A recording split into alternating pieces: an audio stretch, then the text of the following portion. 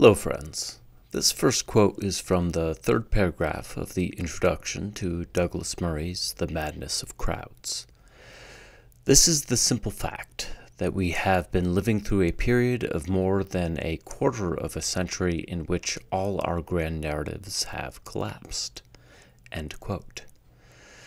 Now, this is Douglas Murray at 20 minutes 37 seconds in conversation with Chris Williamson on his podcast in the episode titled The Price of Thinking Out Loud. There's something incredibly deep that has happened underneath our societies which, if we're not in denial about, we don't face up to. Which is, we're living in a stage where we might be among the first people in human history who have absolutely no explanation for what we're doing here and no story to tell about what we should do. End quote. I'm no scholar of Douglas Murray's work, but I admire him greatly, and he gives me an endless jumping off points for my own thoughts. So, here we go. Nations and civilizations cannot exist without grand narratives. And what I genuinely fear is that Russia and China, for example, will have more coherent grand narratives that their citizens are willing to fight and die for than do the Western nations as a whole. I am a proud American and a patriot. As a 14-year-old, the first thing I ever wanted to be in this life was a United States Marine Corps officer. I wanted to be the first to fight, and I wanted the burden of leadership. But here I am speaking of an identity that I experience as even deeper.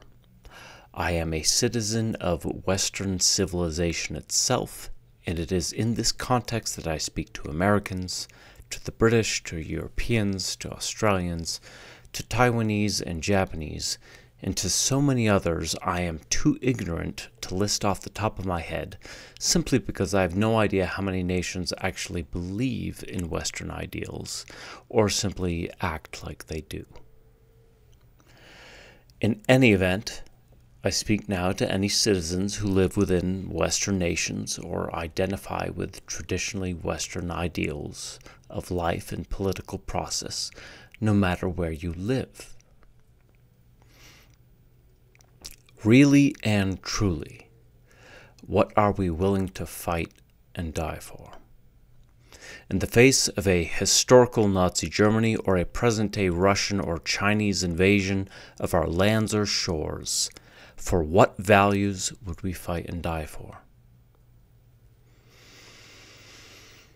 I argue that we should and must be willing to fight and die for the values of Western civilization itself, no matter where they may appear or are trying to appear on our globe.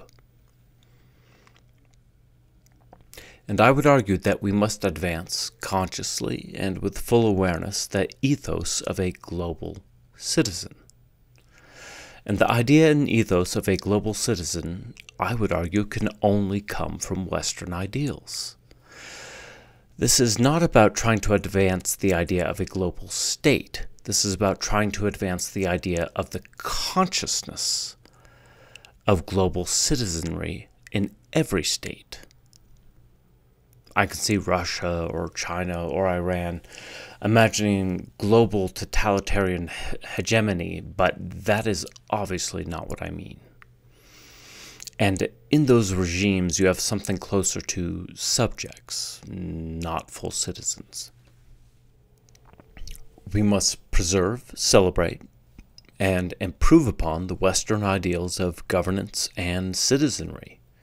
And we must do so everywhere on earth where there are people who celebrate and aspire to and are willing to die for these values. So at this moment in time, my heroes are in Ukraine, Israel, and Taiwan, who just yesterday re-elected the Democratic Progressive Party to the presidency for the third time. And this is the party who insists that Taiwan is a sovereign nation. God damn, that is brave for a small island nation just miles from China's coast. Well done. May we all be so brave.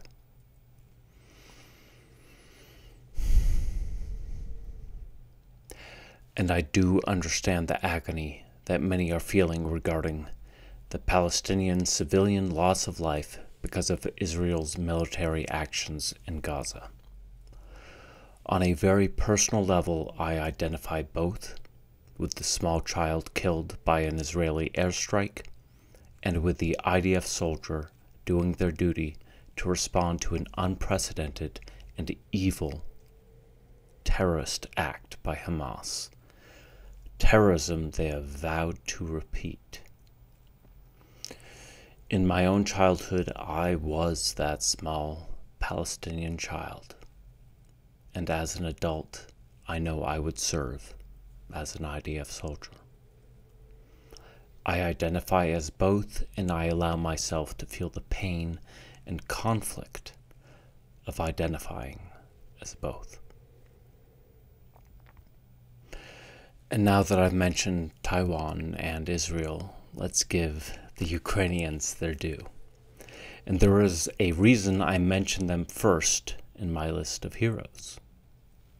They have been fighting and dying for Western ideals and Western aspirations for nearly 2 years, or much longer if you consider it since 2014. To my Ukrainian brothers and sisters, I say from my heart, fuck Putin. And I love you. And I wish there was more that I could do. So, back to Douglas Murray and his accurate description of the demise of all of our grand narratives, at least in the West, or the established West.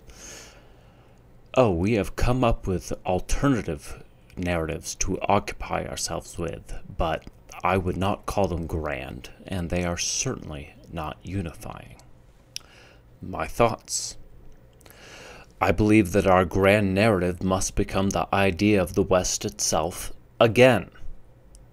Believe in ourselves again. God damn it, it is about freedom.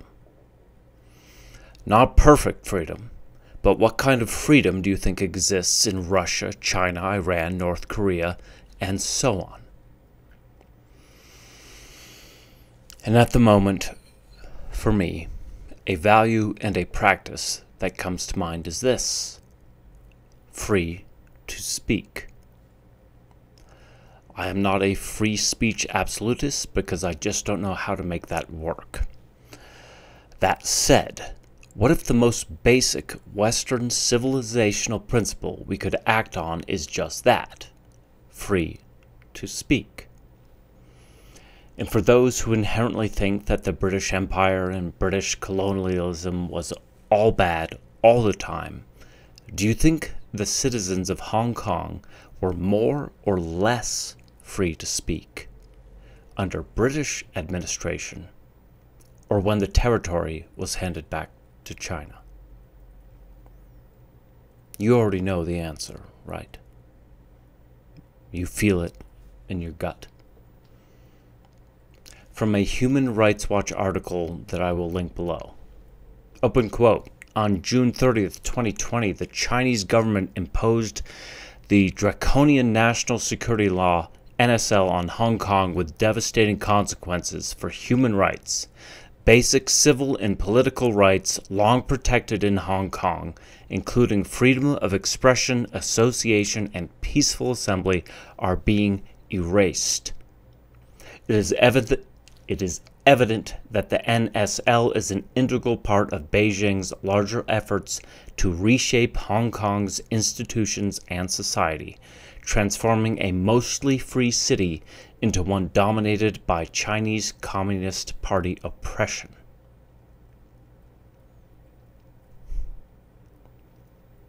The citizens of Hong Kong were largely free to speak because of British institutions and cultural norms.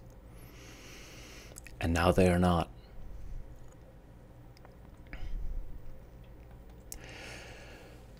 And it is because of examples like this that I feel morally compelled to use my right to free speech while I have it.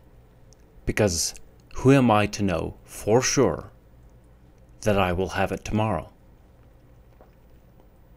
Free to speak. What if that was to become a trans-global movement, an identity? Just that one simple idea. That idea levels critiques and offers accountability almost everywhere.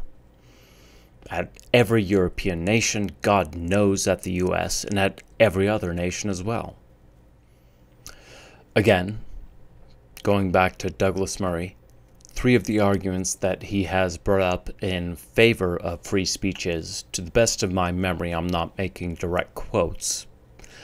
1, you might be wrong, so you might as well listen to views you disagree with and maybe learn something. 2, by having to defend your ideas in public, you relearn and resharpen the arguments in favor of the ideas you cherish. And 3, by allowing and promoting and protecting free speech, you can encourage people to show their true colors and then allow horrible ideas to be challenged and debated out in the open. So in a very real sense, I'm perfectly happy to know those among us who like to chant things like death to Israel. I'm just getting my footing around the idea of free speech and why it's so important. I am thinking out loud and learning in public. And why do I keep on bringing up Douglas Murray? That snide, sarcastic, arrogant, white, cisgender, gay, male know-it-all with the most upper crust of British accents imaginable. I keep bringing him up because I know why he's angry, and I'm angry for the same reasons. Western civilization deserves to be defended and improved upon, not fractured and denigrated to the point where it may never recover. A quick pivot here. I feel a profound duty, and I do mean duty, a civic duty as a global citizen, to say what I see. And what I see in terms of Western democracies is that the building is on fire. The building has not burnt down, but it is on fire, and we are the ones who in large measure set it alight. And at least in the US, the twin insanities of the far right and far left are just about equally to blame, even if I fear their excesses for different reasons. What we are doing is insane. All the protections we have seen for historically marginalized populations of people come from the West itself. And if we burn down the idea of the West as a profoundly good thing to exist and to improve upon, who is going to protect all those minorities? Putin? Xi? Hamas? We must make transnational, trans-global solidarity with Western democratic ideals much, much more visible and unified. I like the idea of free to speak as one powerful creed of the global citizen. What do you think? I also want to take a moment to acknowledge something. This YouTube channel is not a hobby for me. Not anymore. I am pushing myself, and sometimes quite hard, and sometimes too hard.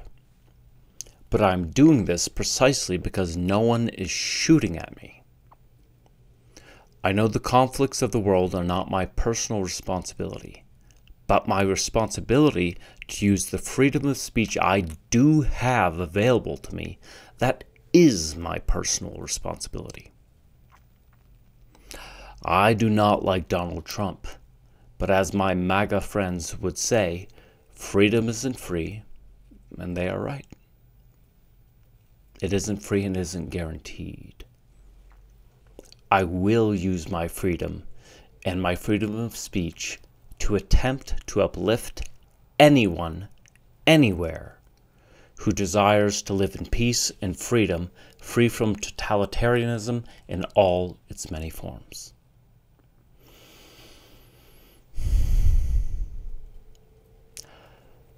I'm basically Buddhist, but I feel compelled to say, God bless you. God bless you all. And I love you. Thank you as always. I'll see you soon.